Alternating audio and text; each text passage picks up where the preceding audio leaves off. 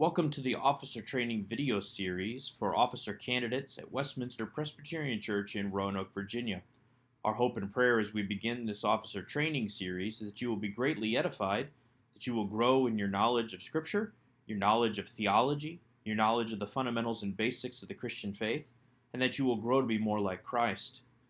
However, we have to give one important disclaimer as we begin this officer training series, and that is that simply watching these videos does not necessarily qualify you to be an officer at Westminster or in Christ's church in general, nor does watching these videos guarantee that you will ever serve as an officer at Westminster.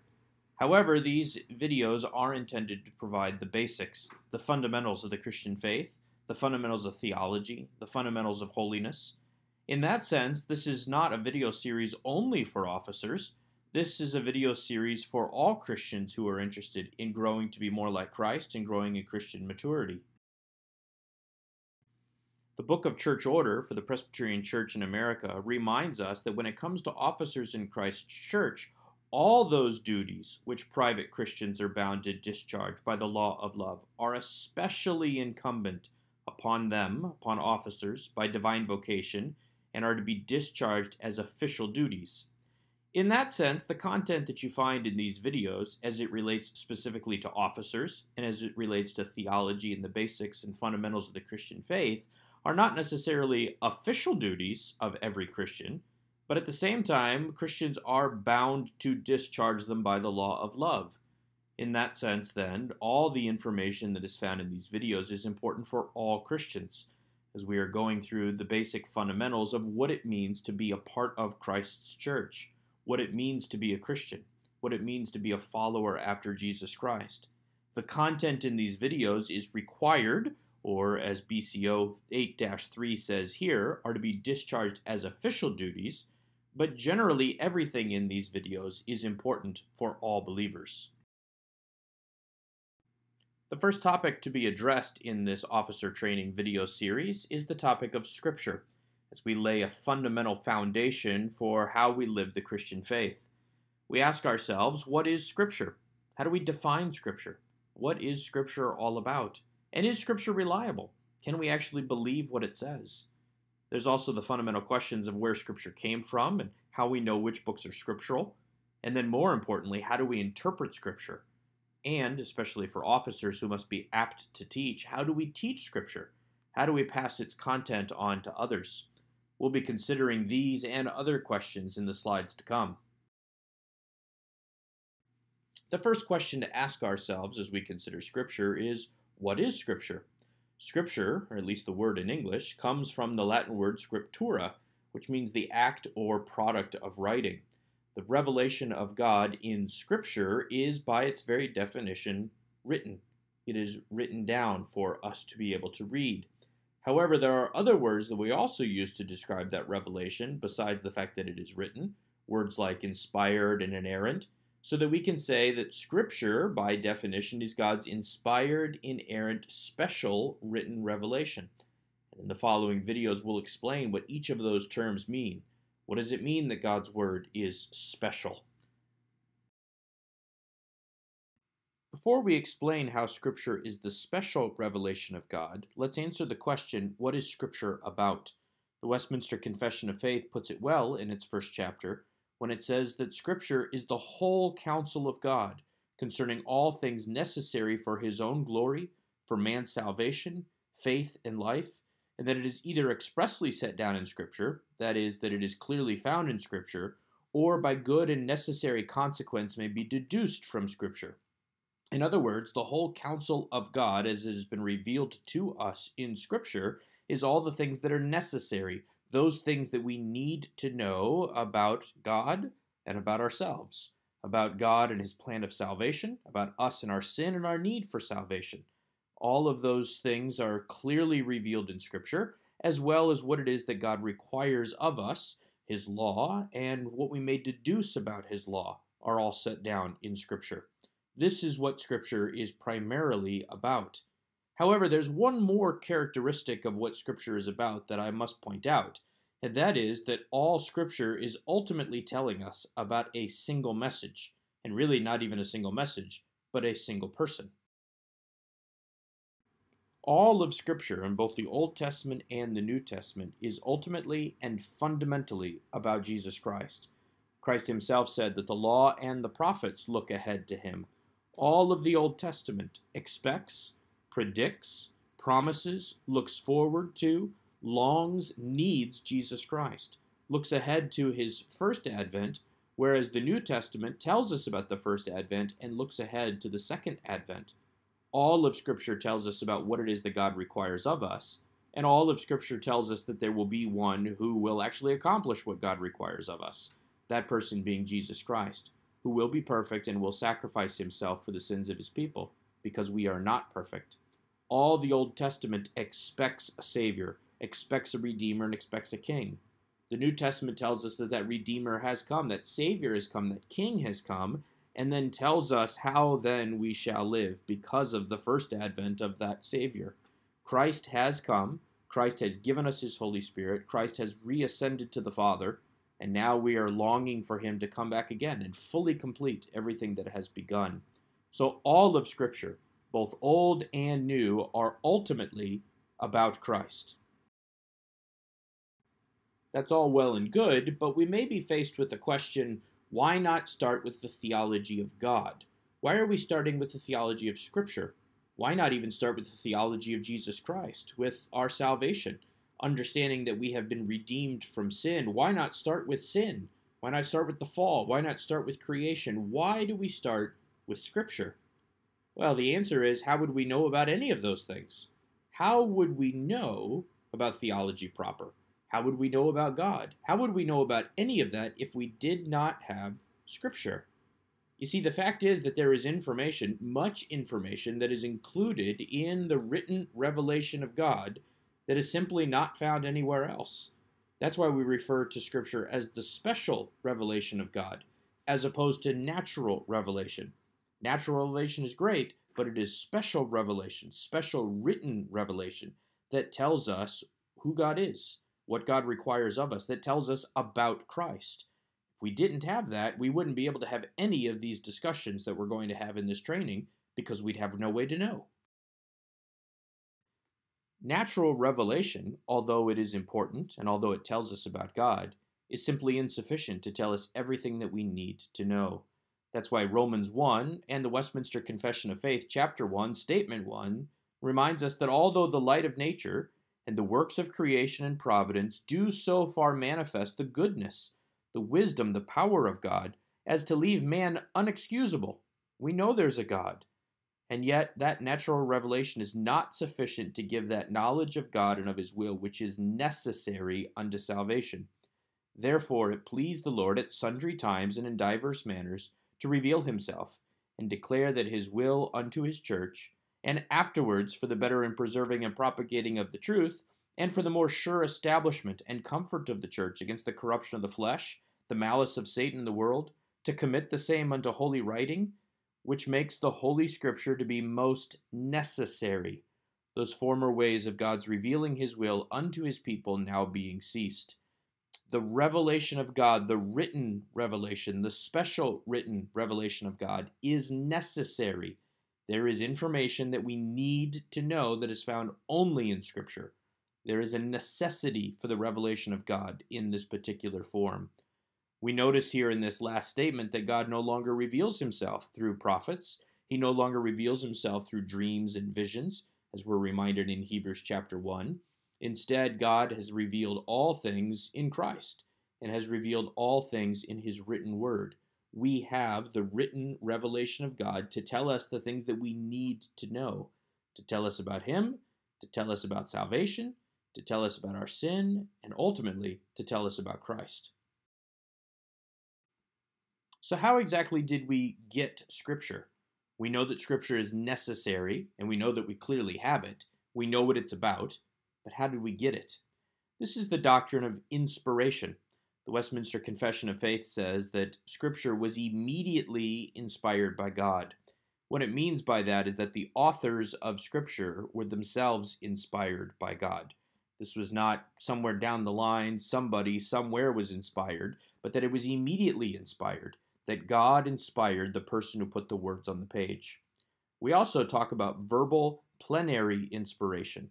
What we mean by that is that the words themselves are inspired. It's not just the idea, it's not just the theology. The word choice itself is inspired.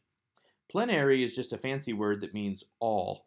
Every word in the entire Bible is inspired. It's not just some words, it's not just some ideas. All of it is inspired. As we're reminded in 2 Timothy 3:16, all scripture is God-breathed. Literally, all scripture is God-spirited. It is God-breathed out. God is the one who inspired it. God is the one who caused it to be written, and God is the one who guided that written process. This doctrine of inspiration is confirmed by passages such as Acts 28:25, where the Apostle Paul says that the Holy Spirit was right in saying to your fathers through Isaiah the prophet. Isaiah was the one that was writing, and yet the Holy Spirit was the one who was inspiring Isaiah to write. 1 Peter 1:12 says, men spoke from God as they were carried along by the Holy Spirit. The Holy Spirit is the agent of God's inspiration. A person does not receive God's word necessarily by dictation, not necessarily by finding something that God wrote. We do know that God wrote the Ten Commandments with his own hand. We know that God dictated to Jeremiah and dictated in other places what exactly was specifically supposed to be written. But in most cases, in many cases, it was through inspiration, that the Holy Spirit moved in such a way that the person who was writing was inspired to write. 1 Peter 1:12 singles out men, but we know of at least one instance where a woman actually is the source of a particular scripture. We know from the book of Proverbs that King Lemuel's mother, she taught him that proverb that has his name on it, as he even gives her credit, a proverb I learned from my mother. She was inspired to write those words, or she was inspired to speak those words, and King Lemuel was inspired to record those words. But the idea is still the same. The Holy Spirit is the one who carries them along, who enables them to speak for him, to write down these words of Scripture as we have it today. Of course, if humans wrote the Bible, is the Bible reliable? If it was dictated by God, we would certainly say, well, yes, of course, God's the one who wrote it. But the fact that it comes through human beings many times makes us uncomfortable, because human beings are prone to error. We read in the Westminster Confession of Faith, chapter 1.8, by his singular care, by God's singular care and providence, Scripture has been kept pure in all ages and is therefore authentical. It is what God intended to write. Many times we see human beings as a filter, we'll call it a blue filter, over a white light, the white light being God's Holy Spirit telling them what to write, so that what comes out on the paper is not the white light of the Spirit, but a tainted blue light. However, we're assuming that that meant that God wanted to have white light, but that's not the case. If God wanted to simply have white light on the paper, he would have simply left mankind out of it. But God wanted that blue light of human vocabulary, human personality, human writing style. So that's why he used inspiration. He inspired those authors to write what they wrote. The Holy Spirit carried them along and caused them to write. So is it a blue light on the paper? Sure, but that's how God wanted it. He wanted blue light on the paper. We ask ourselves, well, does that mean there's no errors because God is the one who preserved it? And yes, that is exactly what we mean. However, it doesn't mean that there are no errors whatsoever in the process of copying Scripture. We know that it is pure and has been preserved by very serious scholars throughout the ages, but there are errors, per se, that have crept into the text, whether they be errors of repeating the same letter over and over again, or leaving letters out. But there is nothing within the pages of Scripture that has been changed that actually affects anything about our doctrine. So we can have complete confidence in this process of inspiration. God is completely involved. God is the one inspiring. He is the source of Scripture, and yet at the same time understand that it came through human beings. It is a human document. It has human personality, and it reads like a human story. That's how God wanted it. He inspired these human authors to write a human work. If you think about it, that means that written revelation is very similar to living revelation. The written word, which is found in Scripture, is very similar to the living word, Jesus Christ. Both the written word and the living word are 100% divine. Christ is the Son of God. The written word is inspired by God. Both are also 100% human. The living word, Jesus Christ, is 100% man. Written word, the written scripture, is also 100% man. As human beings write down what it is that they are told or what it is that they are inspired to write. And yet, at the same time, the written word of God, as it was first originally written before copying errors came in, was 100% perfect, just as Christ is 100% perfect. Even now, as we have transmitted the written word of God over several centuries, in fact, over several millennia, the word of God is still 99.999% accurate. And the few errors that have crept in terms of how we've copied it in our manuscripts over the last several millennia is of little significance. It does not affect the meaning of the text at all. We have complete confidence that God has preserved his word through the ages, as the Westminster Confession of Faith says. The word of God is providentially under the control of God, and God has assured its purity, assuring that it continues to give us that special, necessary, inspired revelation. Let's talk just a moment about Scripture's human source. We know that at some point the books of the Bible were collected by men. Proverbs chapter 25 verse 1 tells us this explicitly, that the men of Hezekiah collected the Proverbs of Solomon. The 5 books of Psalms probably traveled separately, which explains why there is a duplication of a psalm from book 1 into book 2, but at some point the 5 books were put together to create a single collection. We know that the minor prophets were eventually written onto a single scroll. So we know that collection work took place so that by the time of Christ, the books of the Old Testament were understood to be what they are today. We also know from the New Testament, especially passages like 2 Peter chapter 3 verse 16, as he refers to Paul and the other scriptures, that even in the time when the apostles were still alive, they understood which books were scriptural and which books were not. We have the Muratorian Canon, which is a collection of New Testament books in a single list. It's written in Latin, but appears to be a translation of a Greek list that probably traveled around 170 or 180 AD. This particular list of books is very similar to what we have today. Hebrews, James, and several other minor letters like 1 Peter, 2 Peter, 3 Peter are not included in the Muratorian canon, but over time these books would be added as well. So even by 170 AD, we have a list that is very similar to the list that we have today. Already the Apocrypha and the Pseudepigrapha, the Apocrypha being the books that show up in the Catholic Bible, the Pseudepigrapha being books that were written much later than the time of Christ, probably 200, 300 AD, and are rejected by both the Protestant and the Catholic Church. Those books had already been eliminated from the potential list of books. The New Testament era had ended, and the writers of the New Testament books had passed away, but their followers understood that their books were inspired. They understood that there was a connection to apostles or an apostolic source. For instance, tradition says that Mark used Peter as a source, even though Mark himself was not an apostle. They understood that when Jesus said, "You are my witnesses," that he was giving the apostles the authority, almost as the power of attorney, to write down the teachings of the New Testament church, the teachings of Christ. So we have this understanding as to what are the authoritative books of the Old and New Testaments.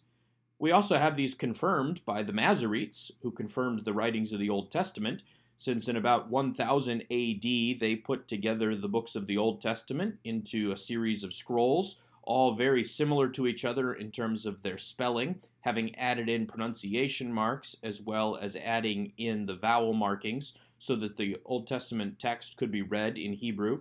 The order of the books is slightly different from what we have in our Old Testaments today, and yet the same number of books and the same books are present in the Masoretic text. The Masoretic text is actually the Hebrew text most commonly used in seminaries and churches today. We also have numerous papyri, the various papyruses, although the technical word is papyri, but each of these papyruses were put together and formed our New Testament so that we still have an incredible amount of textual evidence of the content of the New Testament that we can go back and rely upon. Many of those texts are extremely ancient, One of the oldest copies that we have is John, a small fragment of John, and yet it may be a copy of the original or a copy of the original. It's that old. Papyri, unfortunately, fade away over time and become brittle and can break. But we have discoveries of papyri, like the Dead Sea Scrolls, that continue to confirm what we have in our Bibles. So we know that at some point it was all collected. And yet even that process, as we've already seen, has been superimposed by God. God was involved in that process, not only inspiring the books, but also directing those who were putting the books together into the Bible as we have it today. As we talk about the source of Scripture, though, we have to keep in mind, where does the authority of the Bible come from? A good way to put this is, do we have an authoritative collection of books in the sense that somebody has served as the authority to say, these are the books of the Bible? This is often considered the Catholic view. The Catholics understand that the Church, specifically the Pope, but the councils, had the authority to determine these are the books of the Bible. Or, in the Protestant view, do we have a collection of authoritative books, that the books themselves are authoritative, and we're simply recognizing the authority that they already have? The Westminster Confession, chapter 1.4, answers this question by saying that we have a collection of authoritative books. The authority of the Holy Scripture, for which it ought to be believed and obeyed, depends not upon the testimony of any man or the church with a capital C. The church is not the authority, but wholly upon God, who is truth itself, the author thereof, and therefore it is to be received because it is the Word of God. Scripture's authority comes from Scripture itself. This is a crucial division between the Protestant Church and the Catholic Church, especially after the Reformation, that as we talk about sola scriptura, it's not just that we're rejecting church authority, we're rejecting church authority over Scripture. Scripture is the authority over the church. Scripture is the only authority of rule and practice. As we talk about Scripture's source, we also have to ask about the reliability of Scripture, because we say often that Scripture is inspired in its original autographs. It's inerrant in its original autographs. What we mean by that is that when Scripture was originally written down, when it was put on that manuscript for the very first time, the text was completely pure, completely without error, completely inspired. However, that particular manuscript was then passed on to later generations, copied, recopied again and again and again. And we wonder, well, how reliable is the text as we have it today? How much corruption has crept into the text?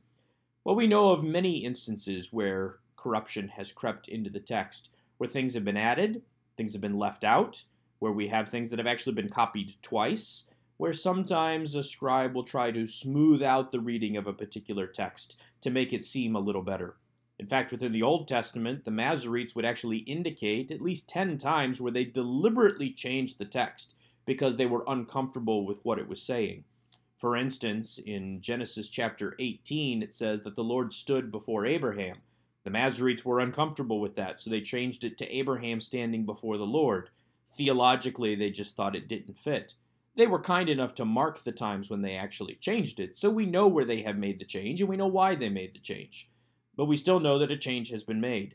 We know, especially as we compare various manuscripts, that even in the New Testament, there are some 10,000 textual questions, some 10,000 differences. Almost 90% of those are the difference between you, plural, and us, plural, just being the difference of one letter in Greek. In most cases, it makes absolutely no difference to the reading of the text, and in no cases does it affect the theology and teaching of the text. It's just a question of make our joy complete or make your joy complete. What's the difference? One letter in Greek. One thing that helps, though, with the confidence that we have in the transmission of Scripture, besides the teaching of Scripture that God is watching over it and guiding its purity, is that we have other manuscripts in other languages, besides the manuscripts that we use for our particular translation of the Bible. For instance, we translate the Old Testament Hebrew into English, but we also have the Septuagint, which is written in Greek and is written probably 100 to 200 years before the time of Christ. We also have Targums, which are written in Aramaic and are written 100 to 200 years after the time of Christ, that tell us this is what was in the Hebrew text as they're looking at it. Now, we know that there are some differences by looking at the Septuagint, and yet we also know that 99% of what we have in the Old Testament is exactly what they had in the Septuagint. We also have the Dead Sea Scrolls that were discovered in the 1940s and the 1950s. These particular manuscripts are over 2,000 years old, and they confirm what we have in our Bibles. When we notice that there's a difference, though, we use what's called textual criticism. And by textual criticism, we are attempting to look at the particular manuscript and figure out the correct reading. Now, there are two different perspectives on textual criticism. Sometimes there's what is called the received text, or the textus receptus. Basically, the reading in a particular manuscript that is most common is the one that makes us into the Bible. So if, for instance, we had 10 manuscripts with one reading and one manuscript with a different reading, the text that we would use would be the 10. This is the basis of translation for the New King James and the King James Version, the textus receptus. There is another type of textual criticism, though, that is called conceived textual criticism. This is one that evaluates not so much which reading is more popular in terms of how many manuscripts we have, but which one fits the text the best. In fact, in some cases, we actually use the textual reading that is most difficult because of the understanding that the scribe would be more likely to make it easier than to deliberately make it more confusing. So many times as we're using logic and as we're using human reason, we're able to recreate the text through conceived textual criticism. This is the more popular form of textual criticism that we find in the English Standard Version and the New International Version. We do have many translations. We have the Geneva Bible, which was from Calvin's day. The King James Version was originally written to get rid of Calvin's footnotes, his pro-Reformation footnotes that were in the Geneva Bible. And so the King James Version was told to be written by King James, although he himself did not write it. The New King James has taken the Old King James and has used better manuscripts, and so has updated the text. We also have the Revised Standard Version, which is a descendant from the King James Version, and we have the English Standard Version that is a descendant of the Revised Standard Version. So the English Standard Version actually goes all the way back to the King James Version, with that King James type language being taken out, and yet the readability of the King James Version and the translation of the King James Version is very much present in the ESV, although the English Standard Version uses a conceived textual criticism rather than the textus receptus, or the most common reading, as the King James Version. That is why in the King James Version you will read, "For thine is the kingdom and the power and the glory forever and ever," in the Lord's Prayer, and yet in the ESV and the NIV that is not present, because the oldest manuscripts do not have it. Lots of more recent manuscripts do have it, which is why it shows up in the King James Version. We also have the New American Standard, which is a very wooden or very literal translation from the Hebrew and the Greek into English. And we have the New International Version that uses a process called dynamic equivalence that tries to carry the same idea from the text, but is not necessarily word for word. It's not a paraphrase, but a dynamic equivalence. So while the ESV may say denarii, the NIV may say a day's wages, giving us the sense of what a denarii is rather than using the word itself. We have great confidence in our translations. We understand that the original language is better, which is why we teach our pastors Hebrew and Greek. In fact, why we encourage everyone to learn Hebrew and Greek, so that they can read the original manuscripts as we have them in the original languages and see where we get our various translations. And yet at the same time, our translations have been done by some incredibly gifted men and women that have put together these English translations for us, using different types of textual criticism, relying upon the Dead Sea Scrolls and the Septuagint and the Targums and the Peshitta and various other translations from the ancient world of the Hebrew text, and various translations even in Latin of the New Testament text. And so we're able to rely upon these translations and use them with great confidence, knowing that what we have is indeed an accurate English translation of the Word of God. Now that we've understood where Scripture comes from, how do we interpret Scripture? How do we determine what Scripture means? Well, the answer is simply context, context, context, context. As the Westminster Confession says in chapter 1.9, the infallible rule of interpretation of Scripture is the Scripture itself. And therefore, when there is a question about the true and full sense of any Scripture, which is not manifold but one, it must be searched and known by other places that speak more clearly. Context, context, context. Scripture interprets Scripture. The old reformers used to call this the rule of faith. Here it's called the infallible rule of interpretation. Context is king. Context, context, context. Context determines how we interpret Scripture.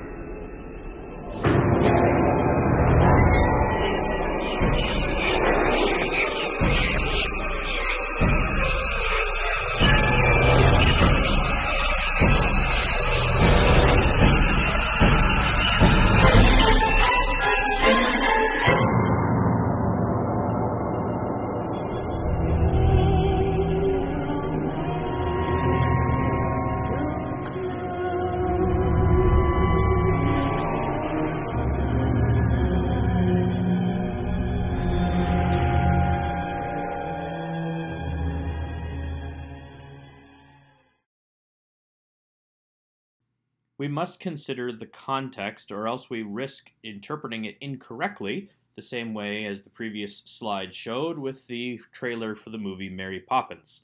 Mary Poppins, of course, is not a horror film. So how do we interpret Scripture given its context? Well, there are many different types of context. There's historical context. We have to look at Scripture in the time in which it is written. It is written to a particular audience at a particular time, and it must be considered within that context. Not just within our context in terms of application, but in terms of its original context. How would the original writers and the original readers have understood what was written? We also have literary context, the surrounding books, the surrounding chapters, the surrounding verses, looking at it within the context of metaphor, within the context of figurative speech, within the context of genre. How do we consider the text within that particular context? There's also the cultural context. What culture is it written in? Is it written to a Gentile audience? Is it written to a Jewish audience? Is it written in exile with Babylonian influence, Assyrian influence? Or is it written in Jerusalem with a kingly influence? Cultural context matters.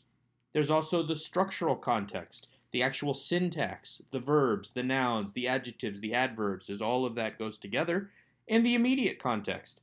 What is the context of the passage that's being described at that point? Sometimes people will say, based on the scripture verse, God is willing that none should perish, that God wants everybody to be saved, in the sense that God has left it up to our free choice to decide who is going to be saved and who is not. However, within the immediate context of that passage in Peter, the context is actually Peter assuring people that God is patiently waiting for all whom he has chosen to come to repentance. It's not about all people, it's about all chosen people. All God's people. Looking at it in its proper context helps us interpret that particular scripture appropriately. Context. Context is king. A passage must be examined within its context. I've already covered two of the key principles of biblical interpretation, known as the science of hermeneutics. However, there are two more important principles. Not only does Scripture interpret Scripture, not only is context king, but we also deal with the sensus literalis. That is, we deal with the most straightforward interpretation of the text as it is presented to us within the canon of the Bible. We're not looking for special secret meaning. We're not looking for number code. We're not looking for secret allegories. We're looking for the plain sense of Scripture. And closely tied to that is the idea of perspicuity, which is a big fancy term that means clear. Try not to think too much about the irony of using an unclear term to explain a clear idea, but that is what perspicuity means. Clear. Scripture is clear. Now, that doesn't mean that everything in Scripture is easy. It doesn't mean that everything is simplistic. For instance, E equals mc squared is actually a very straightforward mathematical principle. However, when you delve into Einstein's theory of relativity, you realize it is anything but simplistic. It might be clear, it might be simple, it might have a literal sense, but it can still be challenging. The same is true of Scripture. Scripture is clear. Scripture has a literal sense to it, and yet there are still passages that we wrestle with. But we need to be careful as we're examining Scripture within its context, within the context and the greater idea of all of Scripture, as Scripture interprets Scripture, that we're not trying to be a little too fancy with the text. The text means what it means. And most of the time, that's going to be very straightforward and easy to understand. We need to be careful that we don't go beyond that, making Scripture say something that it was never intended to say. A helpful way to examine the actual interpretation of Scripture, then, is using a target, or sometimes this is described as ripples in a stream after you drop a pebble in. We start in the center and we work our way out.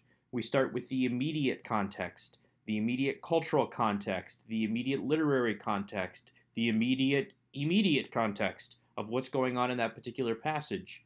Then we expand out to look at the rest of the chapter. Then we look at the rest of the book. Then we look at the rest of that section, that genre of Scripture. Then we look at the rest of that testament, and finally we look at all of Scripture together. In this way, we're able to focus our interpretation of Scripture into its proper context. So again, if you take nothing else from this, remember, we interpret Scripture within its context. Once we have understood what Scripture meant in its original context, we're now ready to teach that passage, applying it to our day-to-day. We need to ask ourselves several questions, such as how does this particular text fit into the big story of redemption from Genesis through Revelation? How does it teach us about Christ and Him crucified? How does it fit into God's plan of salvation that is revealed in all of Scripture?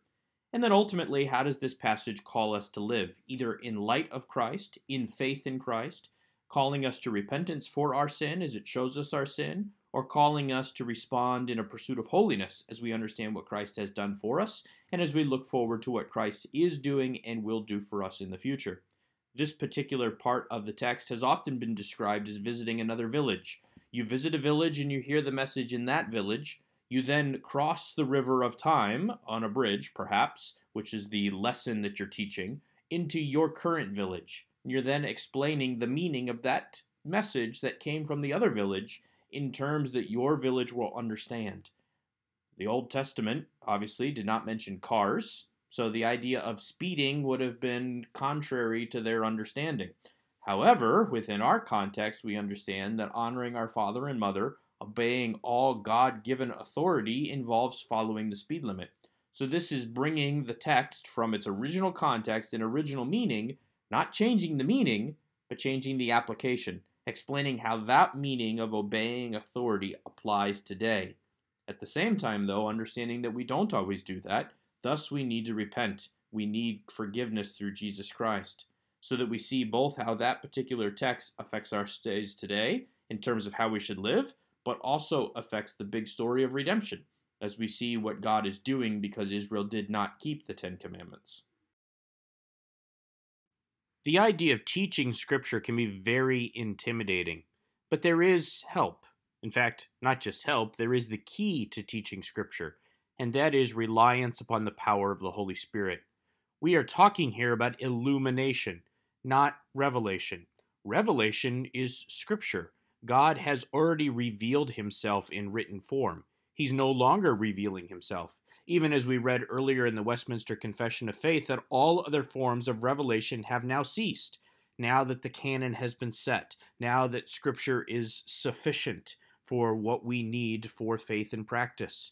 However, the Holy Spirit illumines our hearts and our minds, enlightens us, helps us to understand what has been revealed to us. So as we're teaching, we are teaching in reliance upon the power of the Holy Spirit, understanding that the Holy Spirit has to help someone understand, or they will never understand. As 1 Corinthians chapter 2 tells us, we are teaching spiritual things to spiritually minded people by the power of the Spirit. That is our reliance. That doesn't mean that we're lazy. That doesn't mean that we do no preparation. But it does mean that ultimately our faith goes back to God. Our trust is that God, by His Spirit, is going to apply Scripture to our lives, is going to help us to understand, is going to work in our hearts and our minds through the power of Scripture to transform our lives. That is our confidence as we teach, not in our personal ability, not in our winsomeness, not in our wisdom or our smarts, but in the power of the Holy Spirit. We seek to be faithful in preparation, but our ultimate faith lies in God. Ultimately, a good outline for teaching is explanation, illustration, application. Explain the text in its original context, explain that meaning. Then illustrate that meaning. Perhaps your audience doesn't quite understand what that meaning means since they don't live in that culture, so it's illustrated. It's explained but also illustrated. It's demonstrated what it means today, and then it's applied to our immediate context. How does it apply to us today, both in that story of redemption but in how we should live? Explain it, illustrate it, apply it. Sometimes, in general, it's good to begin with an illustration in your initial lesson, a hook to get people's attention, to explain to them why what you're about to say is important, perhaps illustrating for them some common foible or failure of the human race and our need for a Savior, and showing us how this particular text answers that question. Well, that brings us to the end of this particular training lesson. Hopefully you have found this informative and valuable and helpful, whether you're going to be an officer in teaching in Christ's church, whether you're going to be serving as a Sunday school teacher, or whether you're simply going to be teaching your own children. Hopefully you have a deeper understanding of Scripture, where it comes from, how we interpret it, and how we teach it.